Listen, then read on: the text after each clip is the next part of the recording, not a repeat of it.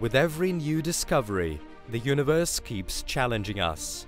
With all today's technological advancements, there still remain a considerable number of blanks in the macrocosmos. Unexplored physical phenomena taking place in the remotest corners of our galaxy are able to both horrify and amaze researchers of deep space. And today we will tell you about one of these things. The most powerful magnets in the universe, with a staggeringly high level of radiation. Magnetars.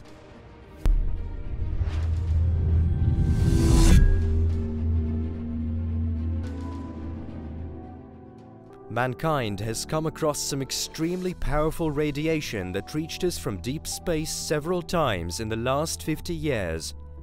But as often is the case with space discoveries, the source was slow in being detected by astrophysicists. 1979. 3 US Vela satellites monitoring nuclear tests on the Earth detected an unusual gamma-ray flare. 1992. Astrophysicists assumed that there was a celestial object out there not known to science with a huge electromagnetic radiation coefficient. 1998. A gamma-ray flare in the constellation Aquila. A number of measuring devices registered an unaccountable anomaly with its source located tens of thousands of light-years away from us. 2004. All telescopes in the world were for a short time dazzled. Less than a second later, every cubic centimeter in the solar system experienced a wave of gamma-ray radiation. The most massive burst in the entire history of observations.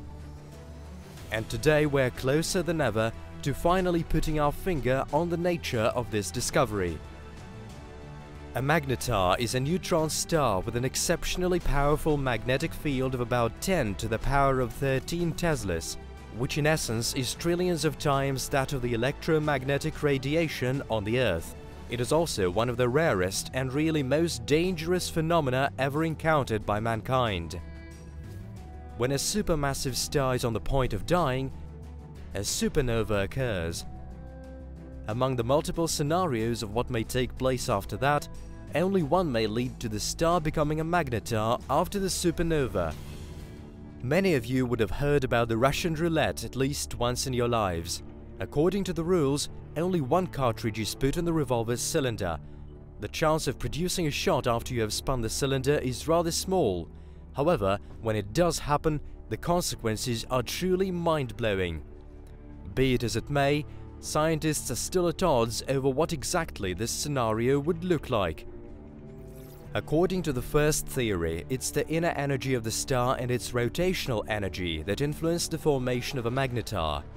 If a neutron star is formed at the time of fast rotation, the inner energy of this star as well as its rotational energy, which is of great significance in the first several seconds, all create a powerful magnetic field.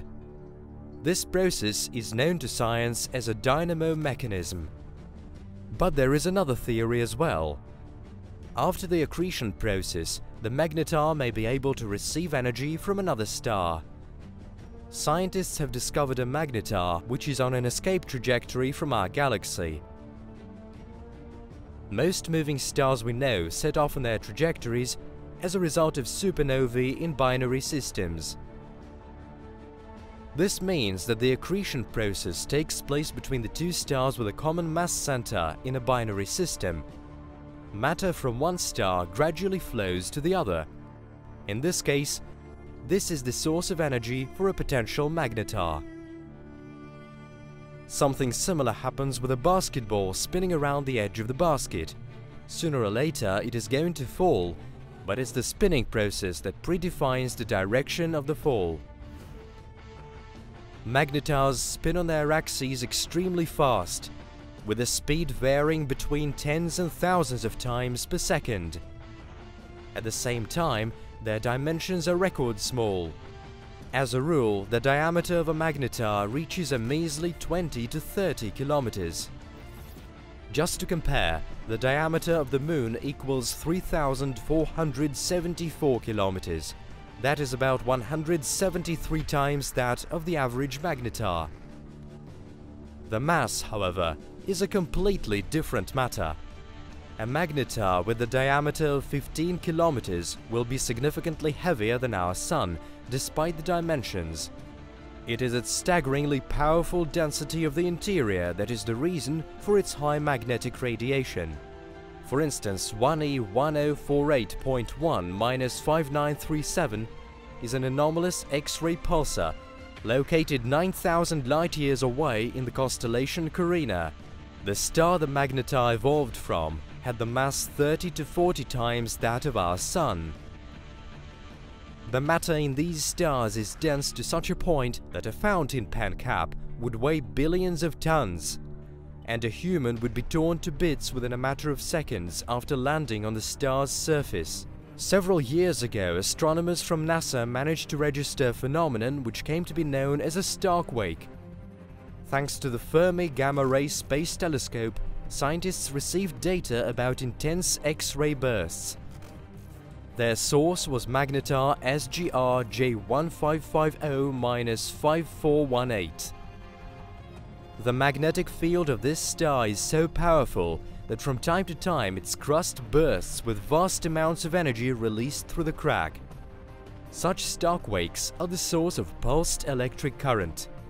In theory, if a magnetar of this kind at its most active were to find itself within the boundaries of the solar system, we wouldn't as much as notice the threat, as the ozone layer of the Earth, together with all organic life forms, would be wiped off within a matter of a few hundredths of a second.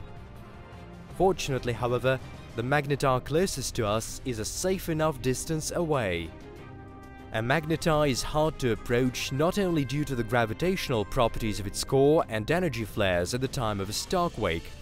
When a magnetar is in its stable condition, its magnetic field is able to mess with electric devices hundreds of thousands of kilometers away, and within the radius of 1,000 kilometers, any object would be reduced to atoms. In order to systematize the difference in their radiation, scientists decided to divide magnetars into two varieties by using abbreviations. Rather than the full names, you will see these in any astronomical catalog. SGR, soft gamma repeater,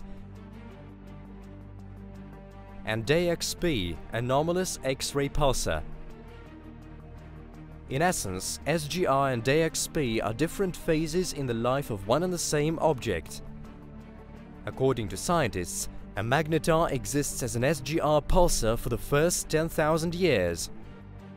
That is, it's a pulsar visible in regular light and repeatedly emitting bursts of soft gamma rays. As time goes by, it exhausts its properties and recedes into the invisible spectrum, when it can be seen to us only in the X-ray range, as an AXP.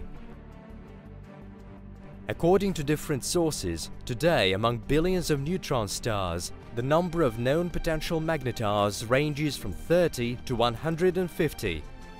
There are about 12 of them in the Milky Way, with the closest under the name 1E2259+586 being about 4 kiloparsecs or 13,000 light-years away from our Earth. The magnetar is a soft gamma repeater, and if a starquake were to take place on its surface, it would affect us only by some slight changes in the top layers of the ionosphere. Due to their small dimensions and remoteness relative to the Earth, magnetars cannot be observed through regular amateur telescopes.